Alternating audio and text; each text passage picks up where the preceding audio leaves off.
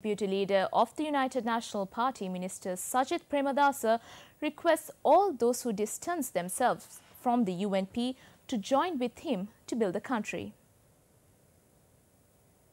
Issuing a media release, the minister stated that disparities in ideologies are matters that can be discussed and a consensus can be reached rather than using it as a reason to distance themselves from the party. Therefore, the minister urges all provincial councillors, local government authorities and all party representatives to join hands with him in the journey to make the people and the party victorious. Minister Sajith Premadasa further stated that he will extend an invitation to the former General Secretary of the UNP, Tissa Atnayaka, to join him in reclaiming the glory of the party. Attending the parliamentary group meeting held to decide on the presidential candidate representing the United National Front, Minister Sajith Premadasa responded to these questions raised by journalists.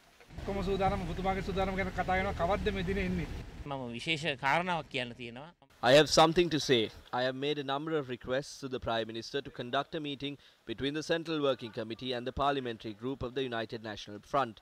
I made the request today that the two groups meet and hold a discussion. When I made a request to the Prime Minister through a letter, I specially stated that the Central Working Committee and the Parliamentary Group of the United National Party should meet and reach a consensus. After taking into consideration the requests made to me by the party leaders of the United National Front, I made a small amendment to that request.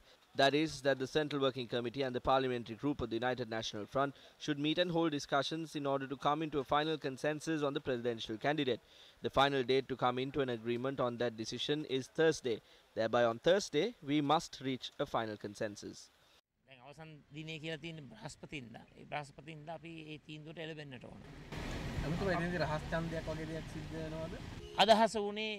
It was agreed upon that a final consensus will be reached through discussion. If that fails, we may have to resort to another democratic measure.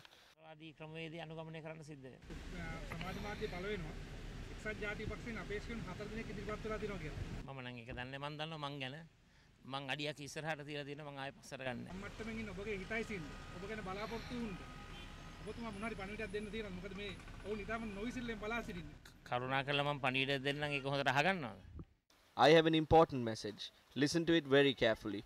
There are 6.1 million families in this country. There are 22 million citizens. They're all my friends. They're all my brothers and sisters, mothers and fathers. I don't have any other family. They are my family. My family is this country.